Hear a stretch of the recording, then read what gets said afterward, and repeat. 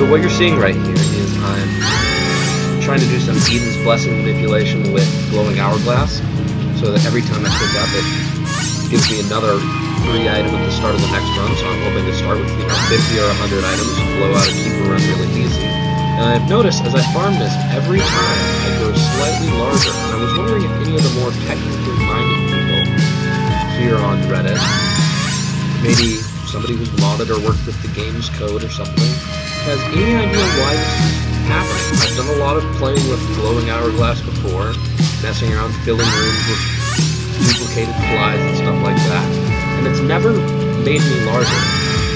And I haven't taken anything that alters my size in this run. I haven't taken a single one makes me larger or smaller pill. I just was normal size, and then I entered this room and started doing this, and I'm getting really big.